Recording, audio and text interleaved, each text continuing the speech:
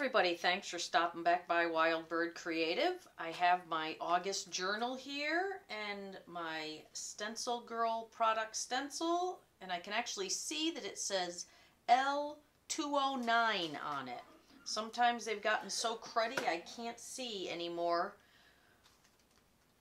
It just makes it a little hard, but it can be hard to keep the edge of those clean, and when they get cruddy, they get cruddy. So I'm using a color box chalk pad here and just coming in and just starting on the background. I didn't want paint today because I'm going to be covering this up and I'm going to be working quickly before I go start dinner. This is more just to give my background some interest. And using a little makeup sponge is great. Yes, sometimes it'll give you lines, but it's okay.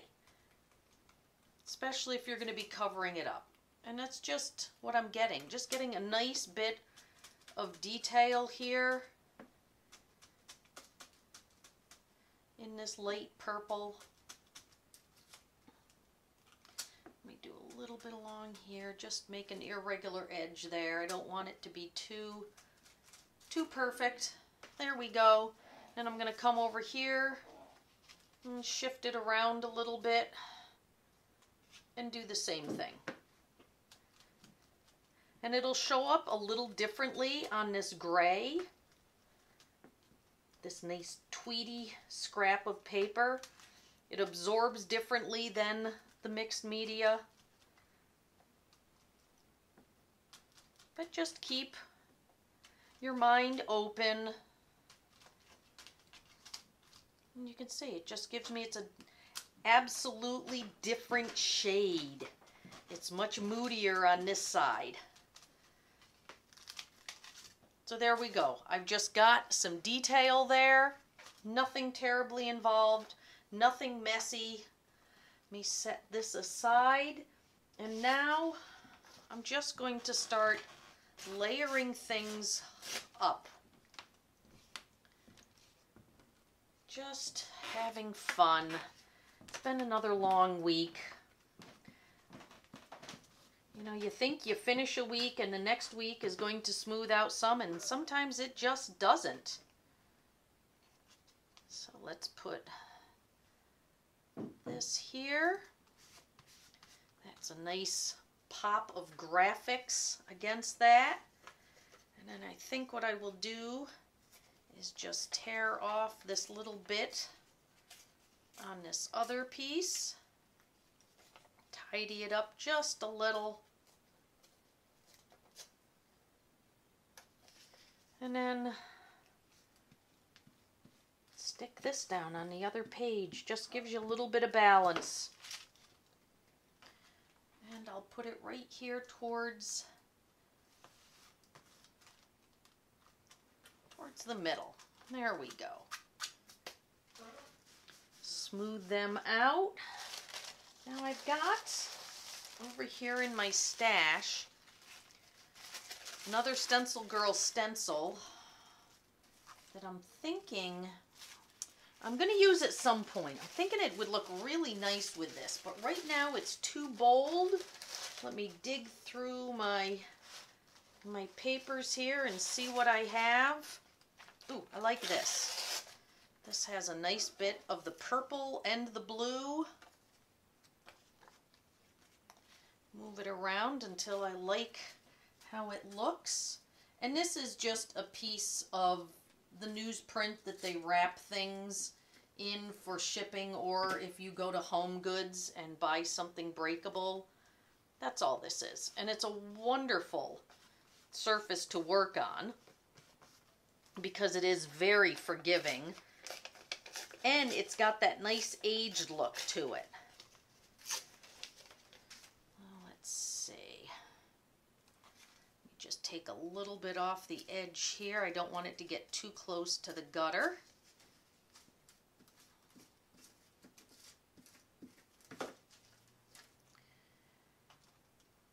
There we go. go. So now I've tied in that background purple into this layer, which I like.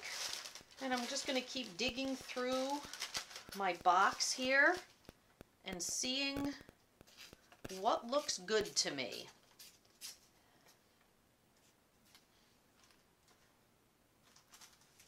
And this is just a piece of paper that I used to repeatedly clean off my gel plate. So it's got some grungy layers and some fun. And I've stamped on the back of it. Put it right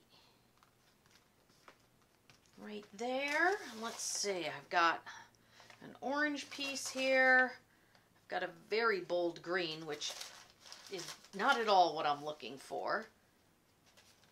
But I'm just going through and looking at all my options. And you know what? I kind of like this. I'm going to just grab my paper punch and just get some circles out of this.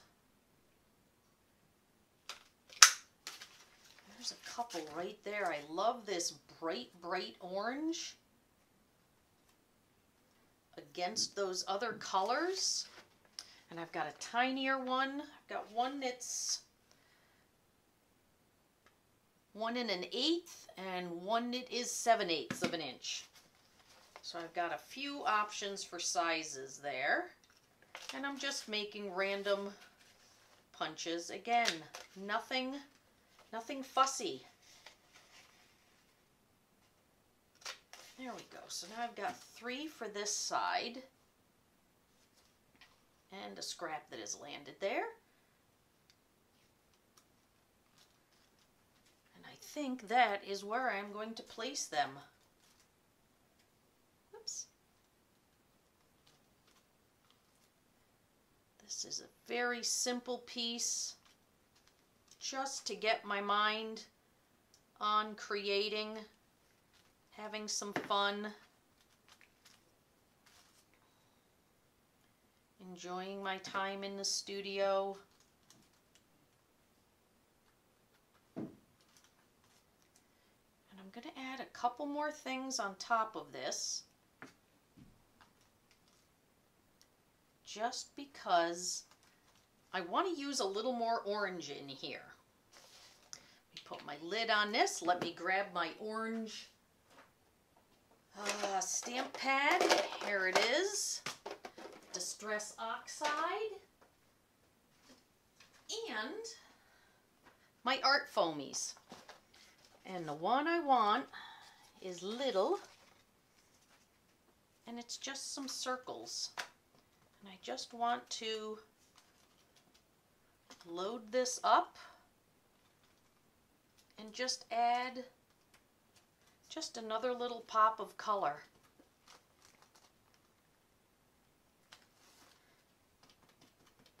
And these are great to use because you can easily line them up just by looking at them.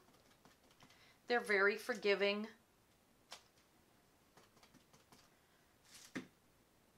Let's see, how about one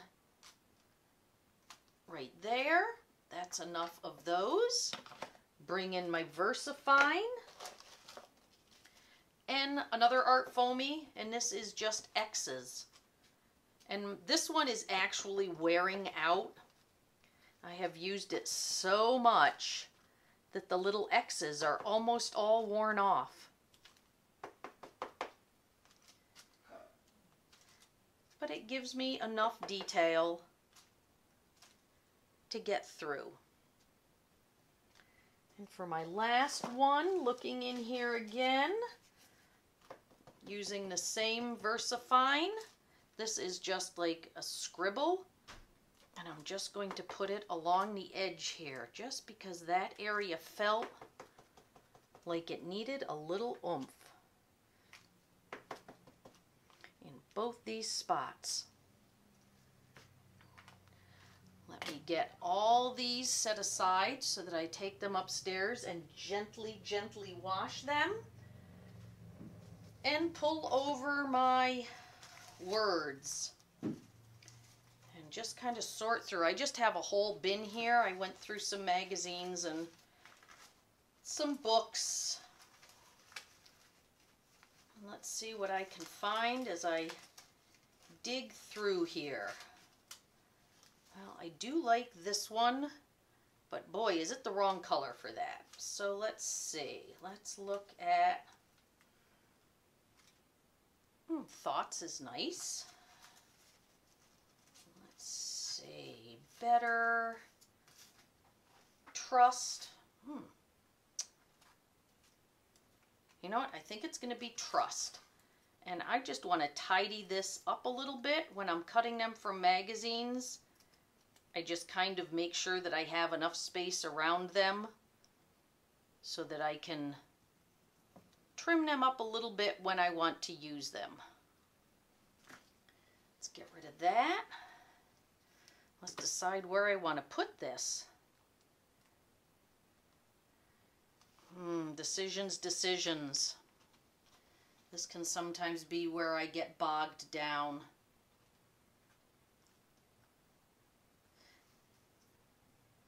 Okay, I'm just going to put it over here because I feel like that area needs just a little something. So there it is, under 12 minutes. I've got a page made. I want to be careful because the orange ink takes a little bit longer to dry. But I got a nice little page. I've used up more scraps. That's kind of my goal this month, is to keep chipping away at my accumulated backgrounds. But I hope you will get your supplies, use some up, make some new backgrounds, and just have fun. Have a wonderful day, everybody. Thanks for stopping by. Wild Bird Creative.